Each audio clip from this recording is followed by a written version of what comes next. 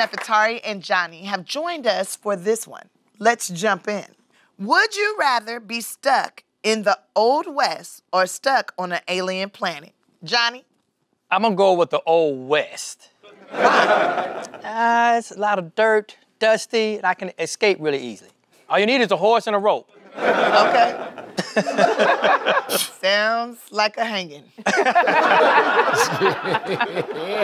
How about you, Neff? I think I'd rather be stuck on an alien planet, because I've been here already. I know what they doing here. Okay. I want to see what they doing out there. Okay, okay. How about you? What era of the Wild West? Because I would pick Alien Planet just to make sure I don't get some weird people. Right. I don't know what timeline we're talking about, but it's not very good for black people. Yeah, exactly. So I'll go Alien. You'll go alien? What about you, Godfrey? I think alien, too. I'd be an alien planet. Maybe a different kind of racism. But let's find out. I'll be able to handle it. Like, what is this? Okay.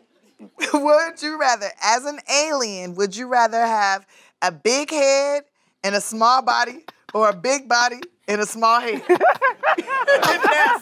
I'd rather have a big ass head and a small body, because I'm still gonna be cute in a swimsuit. How about you, Godfrey?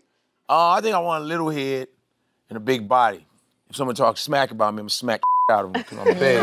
You better leave my little head alone, son. If in a fight, you'll be hard to hit me. How about you, Johnny? Little head with a big body.